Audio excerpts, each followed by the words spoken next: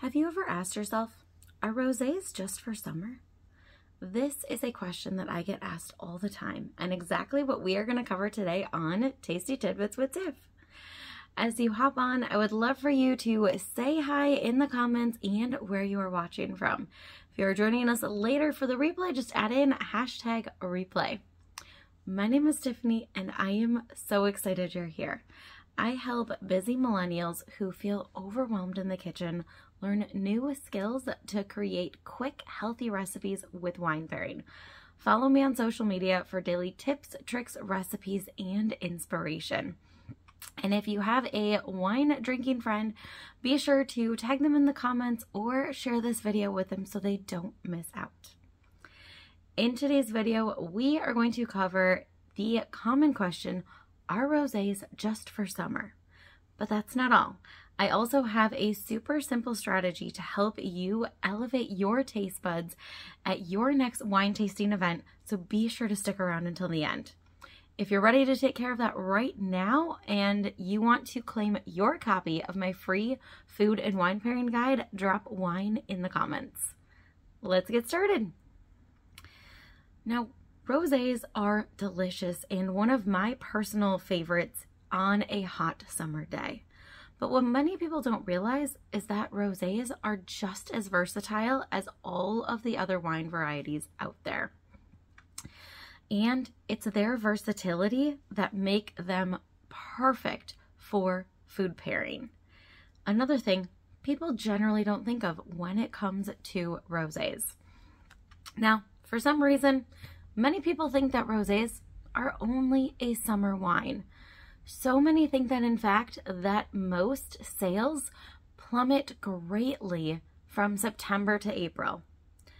People aren't enjoying them in the fall, winter, and spring. When, in reality, rosés are the perfect wine, especially when it comes to brunches and family gatherings and holidays.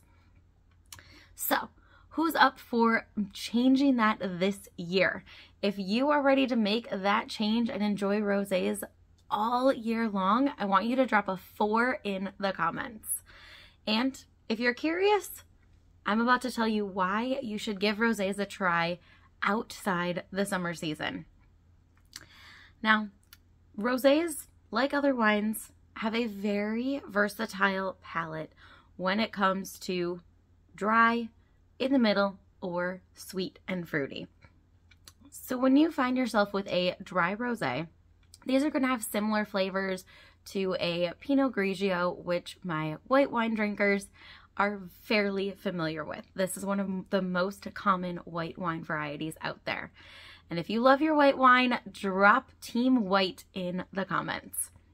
So these dry rosés are going to pair well with some seafood, some salads, whether it's lettuce or pasta based, as well as goat cheese for those of you that are making charcuterie boards. Now, a medium-bodied rosé is going to be similar to a Zinfandel. In fact, you can find pink Zinfandels with the characteristics of a rosé at most liquor stores. So these medium-bodied rosés are going to go well with barbecue, baked ham, and berry desserts. Now, these medium-bodied rosés are one of my personal favorites when it comes to Thanksgiving, Christmas, Easter, all of those family holidays that fall from now until April, because you typically see a baked ham on the table. And rosés, that medium-bodied rosé with a baked ham, is one of the best pairing combinations. I highly recommend you give it a try next time you are making ham for dinner. Now, rosés also come very sweet and fruity, and these are going to be very similar to a Pinot Noir for my red wine drinkers. And even if you are Team White, I highly recommend you give a Pinot Noir a try. You may just be surprised that you actually like red wine. If you already love a Pinot Noir, if you're on Team Red, drop Team Red in the comments. Now, these fruity rosés are going to pair well with a seared salmon, wild game, spicy cuisine, and grilled fruit. And you can also find rosés in sparkling form. So these sparkling rosés, just like a champagne or a prosecco, are perfect for pairing with baked goods such as cakes, muffins, fruit tarts, and other buttery deliciousness. Sparkling rosés are also a great option to mix with your fruit juice for a mimosa bar. Now, before we jump into some basic wine pairing tips to help you elevate your taste buds, I want to hear from you. Are you team red or team white? Drop your vote in the comments, or maybe because of the amazing versatility, I just converted you over to team rosé. If that's the case, drop rosé in the comments. Let's see which team is most present today. Now, when it comes to wine and food pairing, the first tip to remember as a general rule is that red matches red and white matches white. So in general, red wine is going to pair best with your red meats and red tomato-based sauces, whereas white wine is going to pair better with your white meats and cream, garlic, cheese-based sauces. This is not always the case, and that leads us to tip number 2, which is to consider your sides and seasonings. When it comes to wine pairing, you want to look at the meal as a whole, not just the main course or just the side dishes or just the dessert. Look at it all together. For example, if you are grilling a steak and serving that with some homemade bruschetta, you will want to stick with a red wine just as if you were doing the steak on its own.